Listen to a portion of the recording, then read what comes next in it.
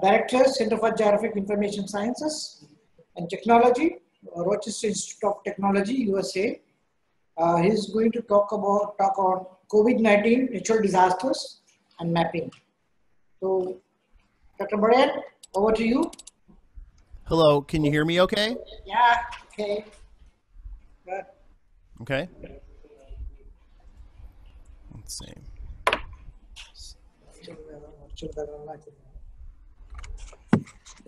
Can you see my presentation okay?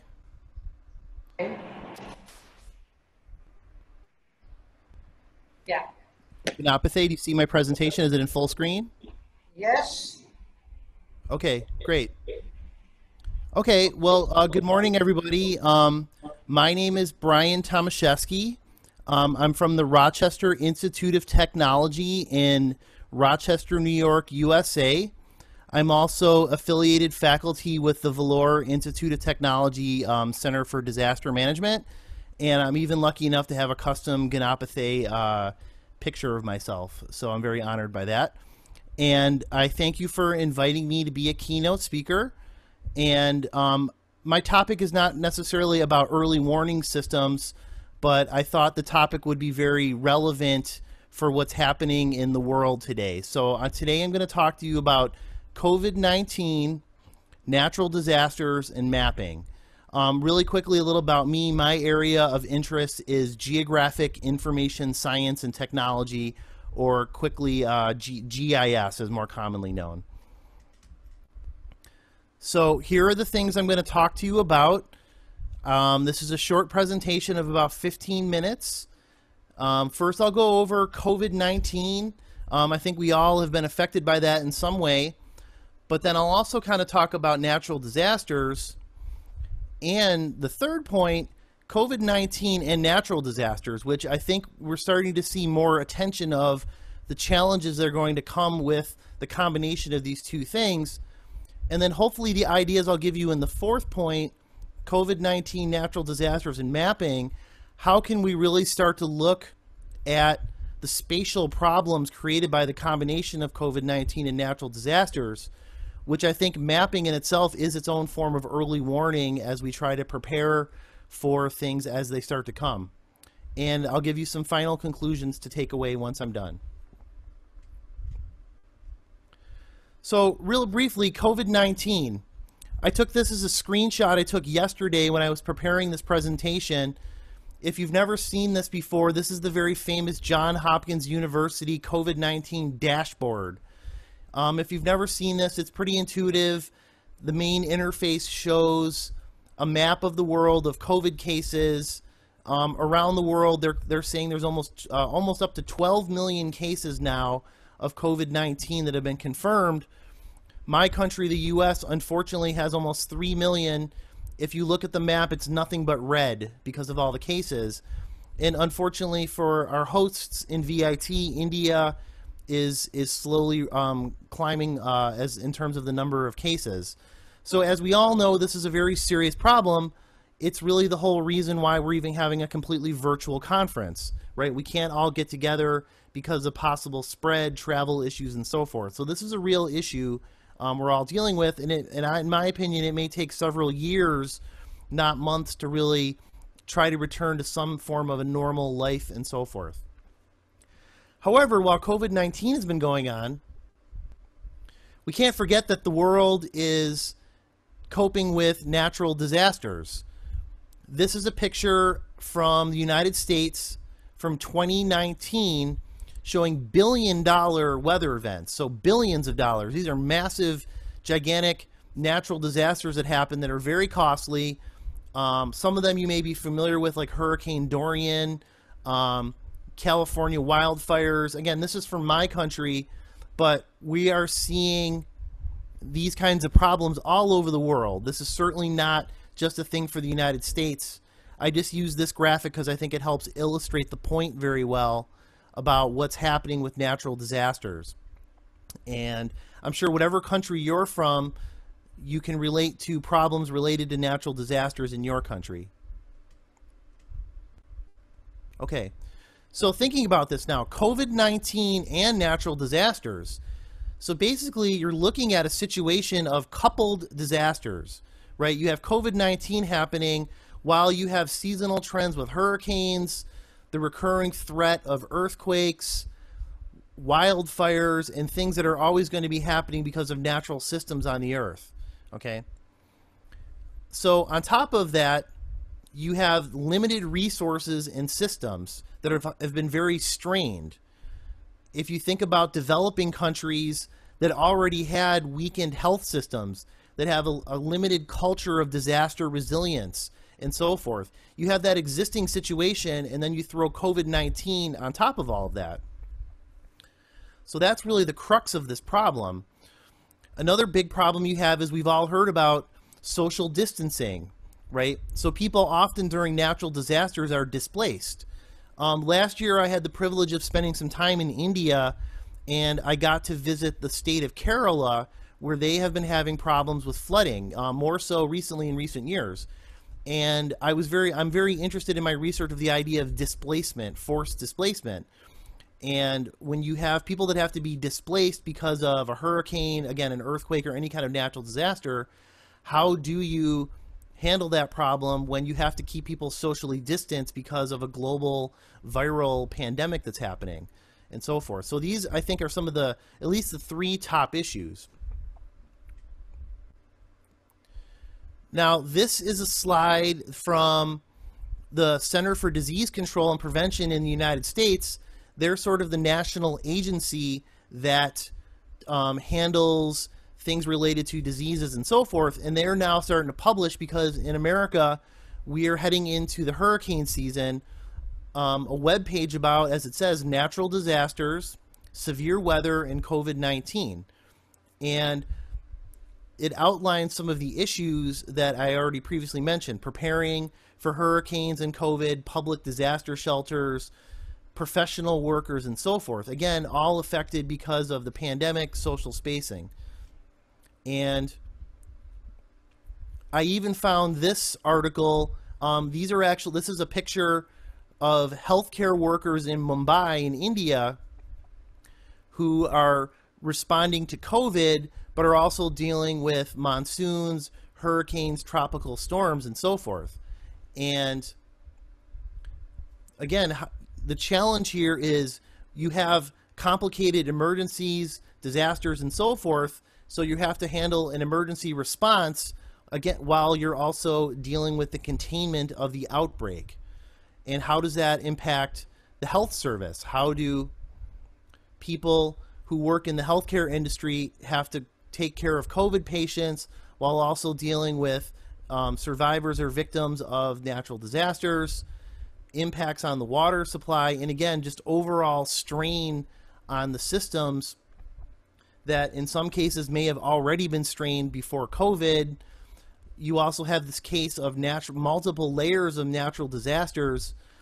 Even in America, we're still trying to recover from, say, Hurricane Katrina that happened in 2017. I've done some work in Texas where that happened, and they've made a lot of progress, but rebuilding environments that have been damaged, and then another disaster comes, and then COVID comes, and so forth. It just creates a lot of strain.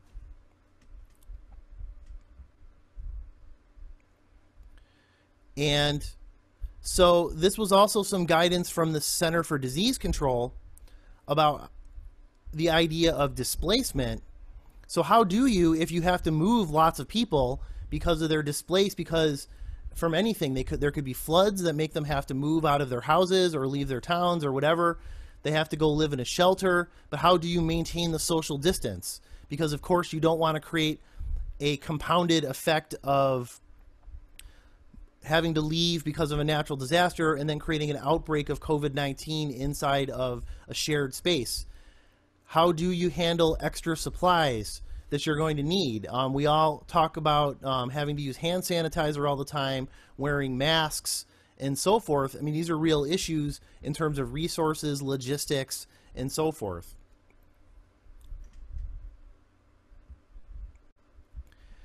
And these are some pictures from some of my research just to think about some of these topics.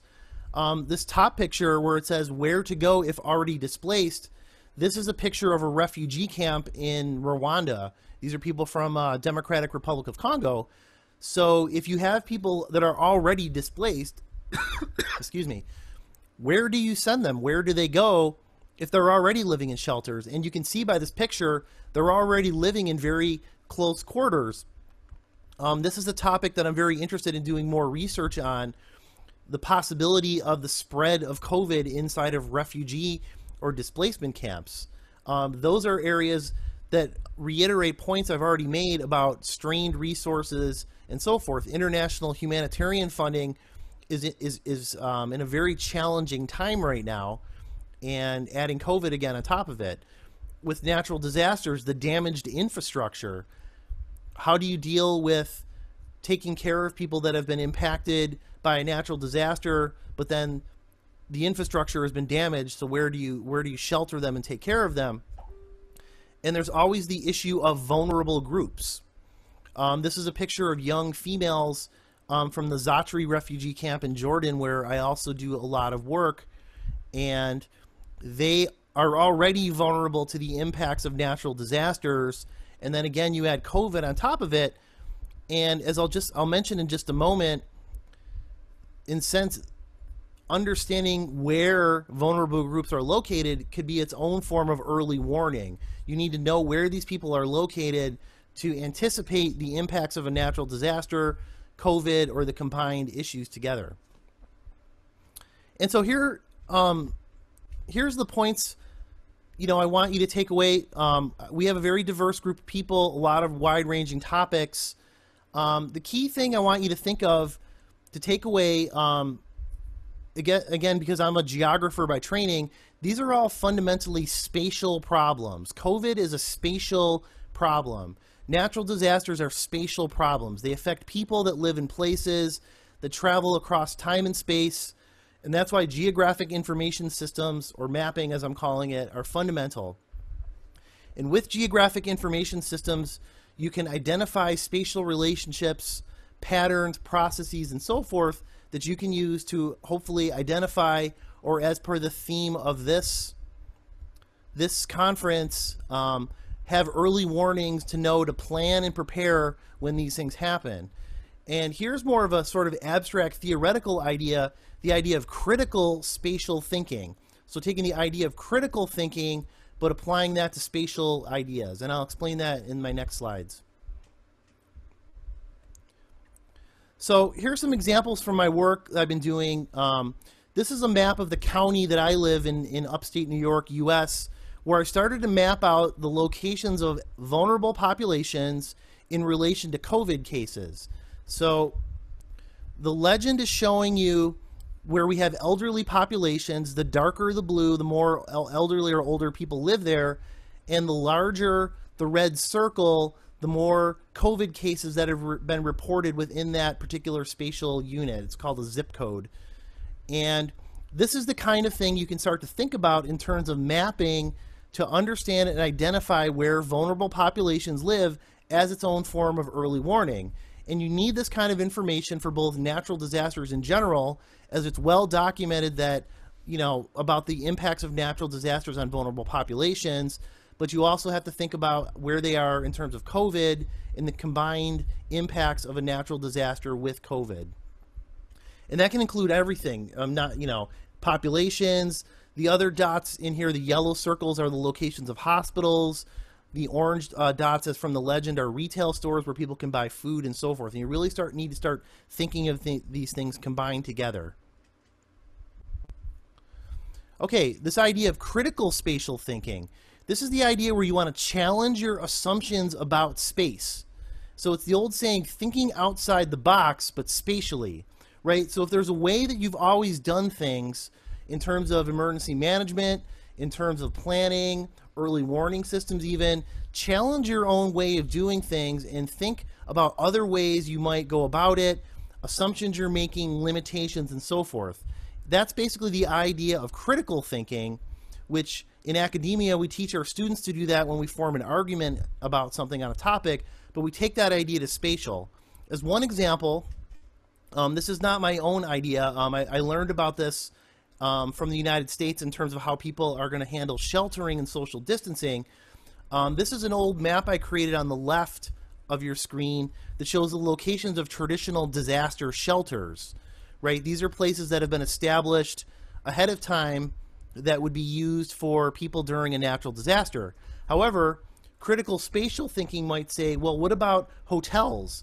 You need to keep people spatially distanced for social distancing. And I found this map showing how hotel occupancy has been going down, right? As we all know, COVID has been impacting the travel industry around the world, and the tourism sectors around the world are suffering, and basically you have a lot of hotels that are underutilized. So why not use underutilized hotels as places that you could use for disaster shelters in lieu of using traditional shelters in order to keep people socially distanced? And that's just one example, but again, trying to think outside the box of where things are located, and that's the idea of critical spatial thinking. There was also this interesting article from June 2nd by ESRI on the idea of mapping, using spatial approaches to safely reopening. And for example, mapping the trends of COVID, where are things happening so you can plan about reopening, creating maps for community resilience, understanding where, again, like I said, where vulnerable populations are located, even organizational resilience. We've all been impacted in our universities, our government organizations with COVID, having to work at home, work virtually, and so forth. Understanding the impacts of COVID and how that in turn could relate to natural disasters, how many people are dying, how many people are in hospitals, the capacity of hospitals, understanding where hospitals have higher numbers of people in terms of you may have to move them because of a natural disaster, and just generally using maps to communicate. It seems like a simple idea, but there still is a lot of work to be done on just using maps in general as graphical communication. And if you're not using maps, I encourage you to start doing that in your research. So thank you for your time. Just my conclusions here. So just think about how COVID and natural disasters are coupled and the more complex challenges that they create and how they're fundamentally spatial problems, and hence why geographic information systems are more important than ever, and the idea of critical spatial thinking to challenge your own assumptions about these kinds of problems, think about new creative ways, and using maps and possible new ways to find new insights into your problems. And with that, I thank you for your time, and I hope you have a great rest of your conference. Yeah. Thank you, Dr. Brian. Thank you so much. It's a wonderful speech.